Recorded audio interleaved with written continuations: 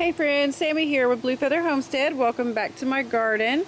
I finally got my stackers out of the box. There were 3 different colors. I bought them when they were $1 a piece, and now they're like $1.25 a piece, if they even still have them. I'm not really sure, but I've had them in my shop for quite some time.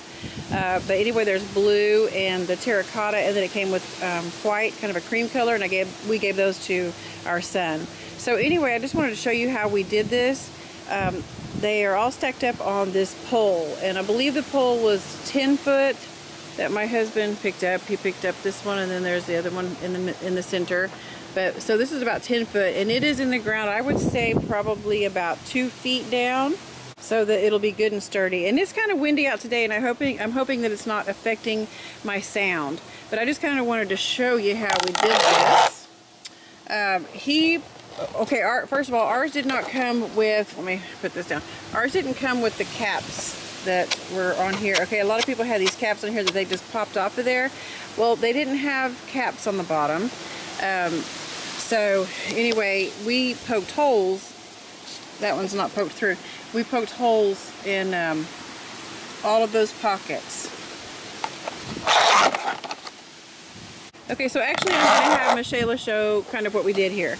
So husband found this tool. Show him that tool. We don't know what that is, but it's handy dandy.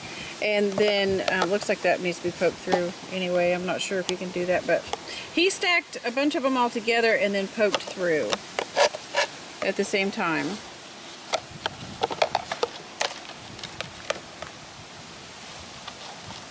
All right, like that.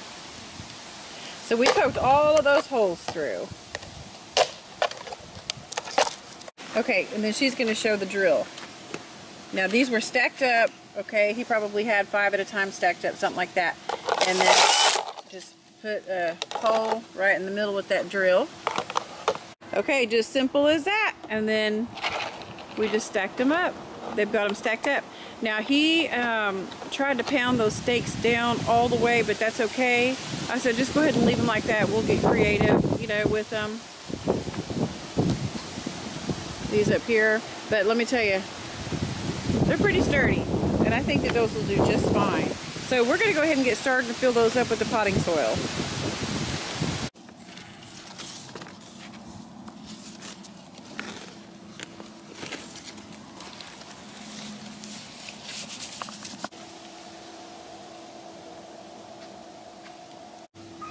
So far so good.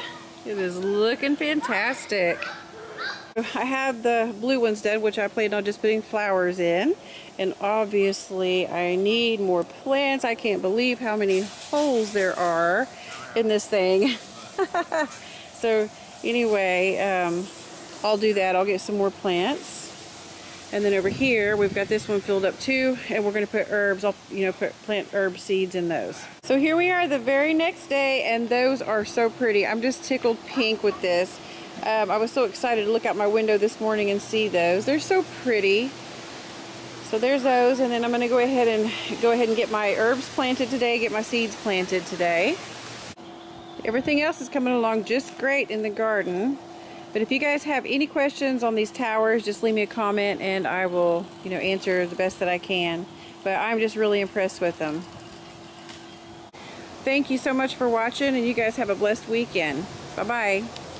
There's my king of the hill cat. King of the dirt hill little hunter.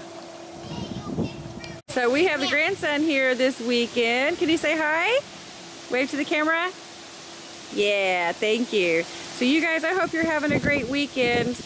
Enjoy yourselves. Have a blessed one.